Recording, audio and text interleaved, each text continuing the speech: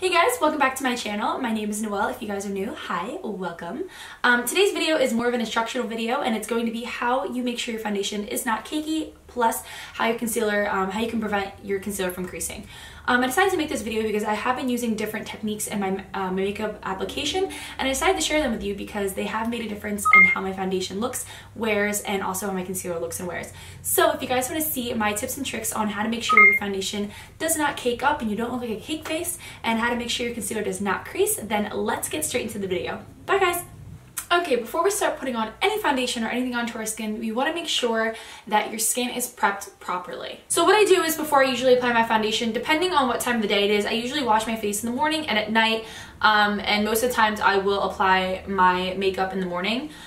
So my skin's already prepped, but what you want to do is, before you do your foundation and makeup, you want to cleanse, moisturize, and exfoliate your skin before you do your makeup. About 10 minutes before, let everything sit in on your skin for about 10 minutes and then go in with your foundation. You want to make sure that your skin is prepped properly. So your skincare, moisturization, all those products are super important before you put on foundation, because that is the base layer. If your base layer isn't ready and set, then it's not going to be ready for the foundation, and it's not going to sit right on your skin.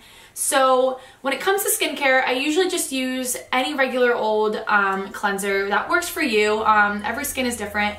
The one that I've been using currently is the Tarte Cosmetics Rainforest of the Sea cleanser. I love that cleanser, and it's just filled with a lot of natural and good ingredients. And then for serums and all that, I really switch and I go on and off, because I have so many that I get sent to me through like all the subscription boxes that I have and just stuff like that. So I tend to just use a ton of different serums. I love serums. But go ahead and use whichever one you have, or if you don't use them, that's fine. Then go right in with your moisturizer. My favorite moisturizer that I've been using has been, this is a little sample of it, but I have a bigger tub in my bathroom, but I just, for the purpose of this video, I brought this. It is the Tarte Cosmetics Drink of H2O Hydrating Boost. This stuff is amazing. It is super hydrating, and I love when my skin feels really, really hydrated. I'd rather have a hydrating moisturizer rather than a matte moisturizer, just because, I don't know, it makes my skin feel and look better, and it gets it ready for the foundation. That's just my personal opinion. I have normal to combination skin. It depends on the season. Summer I usually tend to be more oily, and in the winter I tend to be more dry. So I just always love to be hydrated 24/7 year round. I just use a hydrating moisturizer. After my moisturizer, I go in with my eye creams. I always prep my eyes. This is one step that's super important for when your concealer isn't creasing.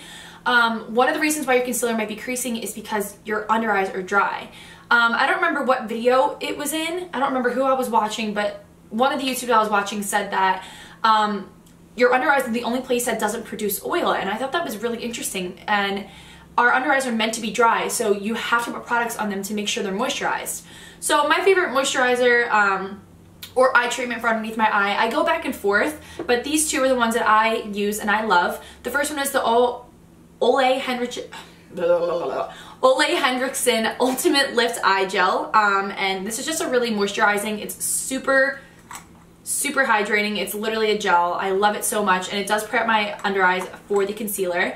And then my second favorite one that I usually use at night is the Tarte Cosmetics Maracuja Sea Brightener Eye Treatment. This is just a little one that I got in a traveling pack, but they are both amazing for your under eye, and you want to make sure that you do that step because you want to make sure your eyes are prepped for the concealer so there's no creasing. So when it comes to exfoliation, I don't usually do it all the time because that will make your skin even drier, but I do it occasionally, maybe once, maybe twice a week. It depends on how my skin is feeling and if I have a lot of texture, but mostly once a week. This is the exfoliator that I have been using and I've been loving, and I got this in a FabFitFun box, and I'm so happy I got it. It is the Dr. Brandt Microdermabrasion Age Defying Exfoliator. It comes out as like a white cream, and it just, there's really, really fine particles in it, and it just feels super fine, and it just lightly exfoliates your face. You don't want anything too crazy or too heavy because that will irritate your skin, and it will just make your skin go all out of whack. So you want something that is super, super gentle but will do the thing that you want it to. So this is a great exfoliator for your skin, and I just feel like it gets rid of all the texture and dry skin on my face, which will prep your skin for your foundation. If your skin is dry, the foundation is going to cling to the dry patches so bad. Some days I have it, usually like in this area. This is where I'm mostly dry. But you want to make sure that your skin is properly exfoliated so the foundation can lay on your skin properly. Another thing that I like to do right before foundation, I promise this is the last step. Skincare is so important, but this is the last step, and I like to go in with an oil. I feel like it just makes your skin super hydrated and it just lets the foundation glide on super easy. So I like to go in with the Tarte Cosmetics Maracuja oil. This stuff is amazing for your skin, but it also just sets your skin for the foundation and makes sure your skin is super hydrated. So what I like to do is I take a couple drops in my hand, probably 2. So I just like to push products into my skin, anything, moisturizer, any of that. So I'm just going to push the oil into my skin and make sure everything is ready for foundation. So before your foundation, I love to always apply a primer. I always love putting a base before my foundation, because if I just go in with foundation, it will settle into my fine lines, it'll settle into my pores, and it just won't look as nice if I don't use a primer. So I'm going to name a couple of my favorite primers. You guys know this is one of my favorite ones. I do have prominent pores in this area. Most people do. It is human nature. But I also like to use it because I do have prominent lines, especially my smile lines. I feel like they crease the most when I have foundation on. But mostly up here, I mean, most people have that. So I love to use the Porefessional by Benefit Cosmetics. This is amazing, and it just fills in all those fine lines and pores on your skin and basically just has a clean slate for the foundation that you're going to apply. I also just recently figured out that I like to put it underneath my under eyes a little bit and then right on the cheekbones, just because I do have some texture there because of my rosacea. So I just feel like that kind of just like evens out all the texture on my skin, and I feel like my foundation goes on a lot more flawlessly when I've done that lately. And also when I apply it underneath my eyes, I notice less creasing, because that's what it's for. It's supposed to fill in the fine lines, and I didn't even think about that, and I just did it one day and I was like, wow, why haven't I done that? So I like to just put a little bit of product underneath my eyes so it fills in the fine lines, so there's less creasing when it comes to your concealer. I also like to go in with spray before my foundation. I feel like that just really hydrates my skin and gets it ready for the foundation. I'm all about hydration when it comes to my skin, because I feel like the foundation lays even better on your skin when your skin is like super hydrated. So I have been using, there's a couple sprays that I like. The MAC Cosmetics Fix Plus is an amazing spray. It literally is a holy grail staple. I feel like in the makeup industry, it is an amazing product, and it's not raved about for no reason. It's such an amazing product. So I like to go in with that before and after my foundation.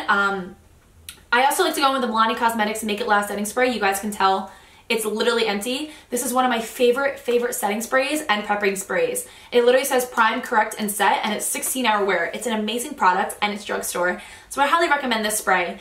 So yeah, going with any, you literally can go with any setting spray as well, just to hydrate and prep your skin. When you spray on the spray, you want to make sure it dries before you put on your foundation. So I just push that into my skin so I make sure that it is sinking into my skin, and then just let it fully dry before you apply your foundation. So as I'm letting this dry, I'm going to talk about the importance of makeup brushes. So when it comes to foundation and applying my foundation, I am a die-hard addict for the Beauty Blender. It is not raved about for no reason. This is such an amazing makeup product, and it has changed the way that I do my foundation over the years. So Beauty Blender basically just makes sure that the foundation applies flawlessly. It soaks up any excess product that you don't need. It is amazing. It is absolutely amazing. When it comes to makeup brushes and applying my foundation, I don't really like to use makeup brushes. To me, sorry, I'm pretty sick and I'm getting over a cold. To me, I feel like it comes out pretty streaky on my skin. I always see those little brush hair lines on my skin when I'm applying foundation. So I have just been a ride or die for the Beauty Blender. So yeah, that's what I like to use, and make sure the Beauty Blender is damp. You do not want to apply your foundation when the Beauty Blender is dry. Oh my gosh, I can't express that enough. You don't want the Beauty Blender to be like seepingly wet, but you want it to be damp.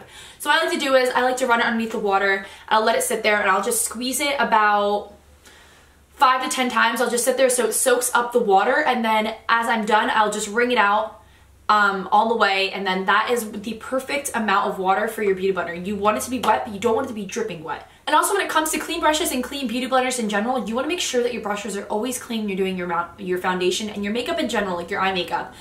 Clean brushes make sure that you have a clean slate to apply your foundation and your makeup. If your brushes are dirty and your Beauty Blender is dirty, it's going to apply them patchy, and it's not going to be as seamless as it is if they were clean. So you always want to make sure that you clean your brushes after or before you do your foundation and your makeup. I like to use for my beauty blender, I love the Solid Beauty Blender Cleanser from Sephora. Oh my god, that thing is a freaking lifesaver. I used to use baby shampoo, but that works for makeup brushes. That's what I usually use for makeup brushes, but for the beauty blender, I find it a little more difficult to get the product out. But since I got a free sample of the Solid cleanser when I bought like a Sephora package one time, I've fallen in love with that product. It is amazing, and I can literally clean my beauty blender in like a minute or two. It just sucks out all the product from the beauty blender. Than other products, I usually will have to sit there and scrub my beauty blender for a couple minutes if I'm using another one, but the Solid cleanser from Beauty Blender is just amazing, and it's what it's made for. It's made for the beauty blender. So I highly recommend baby shampoo for makeup brushes and the Solid cleanser for the beauty blender. Finally, it's time to apply foundation and concealer. This is the part that we've been waiting for. So my favorite foundation that I've been using lately is the L'Oreal Paris Infallible Pro Glow in the shade 205, which is natural beige. Just matches my fake tan that I'm currently fake tanning. But the one reason why I really love this foundation, because it's super hydrating. It's called Pro Glow. I really like to use hydrating foundations because I feel like that lays on my skin better. Like I said, I'm all about hydrating skin, hydrating foundations, and just your skin overall being properly moisturized.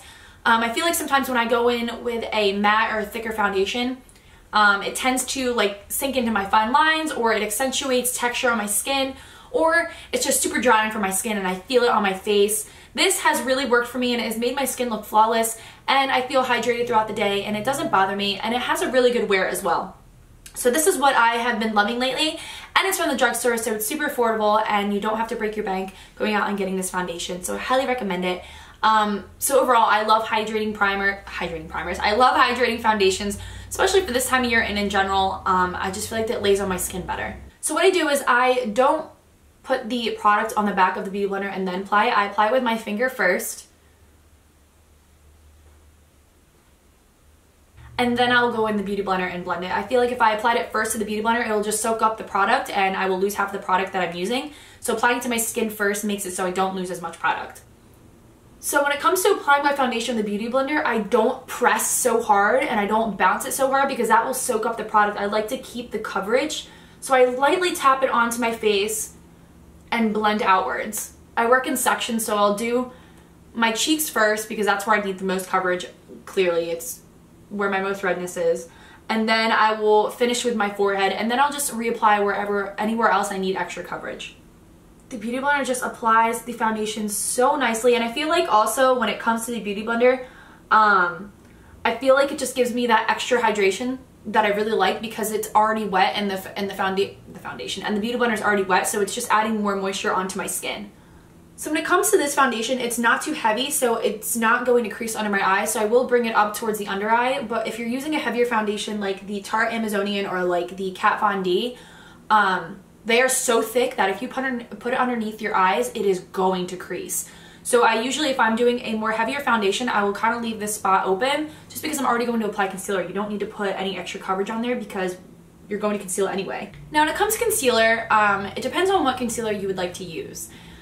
If you properly moisturize your under eyes, it shouldn't feel drying. So I really like the Tarte Shape Tape Concealer. A lot of people complain, sometimes people complain that it is too drying, but I feel like they haven't properly moisturized their under eyes correctly. And also another mistake that people make, and this is why your concealer creases, you use too much. With the Shape Tape, or just in general, you only need a certain amount. You need to know the consistency of your concealer and then figure out how much product you need. Like I will apply, let me find it. I will apply way more of the Maybelline Fit Me because it is a lighter concealer versus the Tarte Shape Tape. You do not need as much product with this product versus this product. So you need to know your consistency of your concealers and know whether it's a full coverage versus a lighter coverage. So for today, I'm gonna go in with the Tarte Shape Tape Concealer in the shade Light Medium. So what I like to do is I like to just do 4 little lines underneath each eye. This is enough. And then I'll just do a couple dots on the chin, Cupid's bow, down the nose, and then a little bit on the forehead. Another thing that I love about the beauty blender is that I feel like one of the reasons why my concealer doesn't crease and looks super flawless is because of the Beauty Blender. It just blends out your concealer so well, and it just soaks up all the extra concealer that you don't need, which is super important because if you have too much concealer underneath your eye, it is going to look cakey and it is going to crease. So I feel like the Beauty Blender is such a great tool when it comes to applying your concealer as well, just to further share my love for this product. But I'm going to go in with this and I'm going to blend out my concealer. So I usually let these two sit the longest, and I'll start blending out with my chin. So light tapping just to keep the full coverage of the concealer. The harder you push, the more product the Beauty Blender is going to soak up. So I just like to blend it out underneath my eyes, on the side of my nose to cancel out all the darkness, and then on my eyelids. Now, on the lines of setting your concealer, I feel like one of the main things that really helps with concealer not creasing is if you bake. I know this is such a push topic and everyone's baking and everyone's contouring and everyone's doing all that, but baking seriously does help when it comes to creasing and your concealer. So I always bake when it comes to doing my makeup. If I'm doing like a really heavy makeup look and I'm wearing the full face, I will bake my concealer because that is the only thing that keeps my concealer from not creasing, especially around my smile lines and my forehead. So since I've gone back to the Laura Mercier translucent powder, I've realized that I love this product and it's so freaking good. When it comes to the Coty Air Sponge, oh my god, my skin is itching me! When it comes to the Coty Air Sponge translucent powder, I feel like my under eyes still creased, but I never noticed how much it creased until I went back to the Laura Mercier and I noticed how flawless my makeup looked using that. So today I'm gonna go in with, my Laura Mercier translucent setting powder, and I use this only to bake my under eyes, basically anywhere that I applied my concealer. So my under eyes, my chin. I will do my smile lines and my forehead. Everywhere else I will set with another powder. So I'm going to go in with, I usually use my Beauty Blender or I use my Morphe M438 brush because this is a perfect little brush to get underneath my eyes. So I'm going to use this one today. So what I do is I pack the brush with product. Well, first you want to make sure that you blend out underneath your eye with the Beauty Blender one last time to make sure that there is no creasing, because you don't want to set the creases. You want to make sure they are blended out before you set them. And then go in with that brush and just place the product underneath your eye. I like to go underneath the eye first, so that's where the most creasing is. And then I will bring the product down and just set the rest of the concealer. Then I'll move on to my chin. And then my smile lines, I'll go right down. And then I will finish with my forehead and in between my eyebrows. Now, some days are better than others. Some days my skin will be more dry than others, so it depends on how long I will let the translucent powder sit here. I don't let it sit for very long because my skin just is drying in general, and this will dry out my skin. So I let it sit for about a minute, minute and a half, 2 minutes, and then I'll wipe it off. So while I'm letting this set, I will usually go in with my face powder and set the rest of my foundation. The most amazing face powder that I have used and found is the Maybelline Super Stay Better Skin Transforming Powder in the shade Classic Ivory. You can see I've hit pan and I am obsessed with this product. It is amazing. So what I'll do is I'll go with any powder brush. I usually go in with another Morphe brush, but that's packed away in my suitcase because I am going to visit my boyfriend in upstate New York this weekend. So I'm just going to use the Morphe G0. It's a huge powder brush, and what I'm going to do is I'm going to rub my brush into the product so it picks up all that face product, and I'm going to press it into my foundation.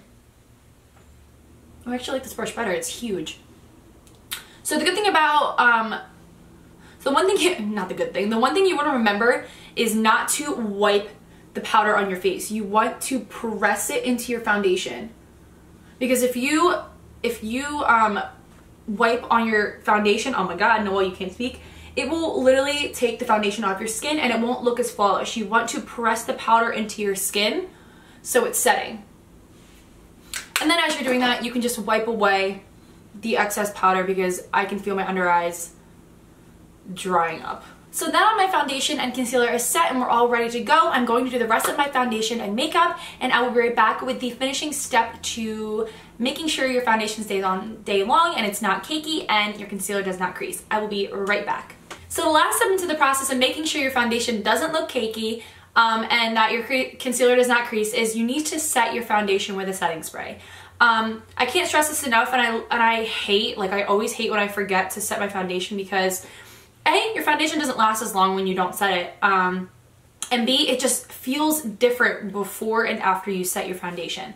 When you set your foundation with a setting spray, it kind of just like makes sure your foundation doesn't look cakey. It takes away the powdery effect of it, and all just like kind of just makes your face look flawless. I don't know how to describe it, but once you set your foundation, it just like, it's like this, the cherry on top of the cake, basically. So I have a ton of different setting sprays that I love to use, and I'm going to name a few for you. You guys know, again, the Milani Make It Last. It's good for priming and also setting. This is amazing, and it has proven that like my foundation does last longer when I use this. No joke, I see a completely different difference when I use this and when I don't. Another drugstore option that I really like, it's empty as you can hear, is the Maybelline Master Fix Wear Boosting Setting Spray. Again, another great drugstore setting spray. Another one, I love the whole line of the Urban Decay setting sprays, the hydrating one, the matte one, and the all-nighter one. They're all amazing. Especially the all-nighter, that thing is like glue. And then lastly, my favorite setting spray is the MAC Fix Plus. This stuff is amazing, and it just makes your foundation and your powder and everything just look beautiful, and just like it makes sure it's just like the cherry on top. So that is what I'm going to be using today, because it honestly, when it comes to setting sprays, it might be my favorite. If I'm looking for more of a longevity and one that's going to make my foundation last longer, I'll use one of the other ones that I just mentioned, the Urban Decay or the Make It Last. But if I'm looking just to make my foundation look flawless and make me look like basically like I have no texture or anything, I will use the MAC Fix Plus. So that's what I'm going to use today.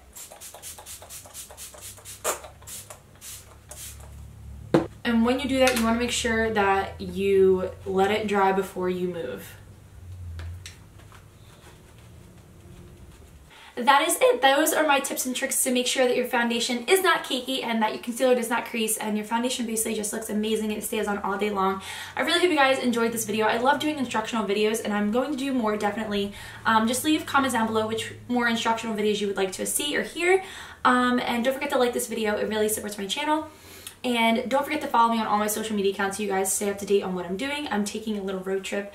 It's going to be like 6 hours to upstate New York to go visit Cash, my boyfriend, so I might be vlogging. I'm not entirely sure yet, but stay up to date on my Instagram because I will be posting pictures and stuff like that. And then don't forget to subscribe down below so you guys don't miss any more of my videos. So I will see you guys really soon. Bye!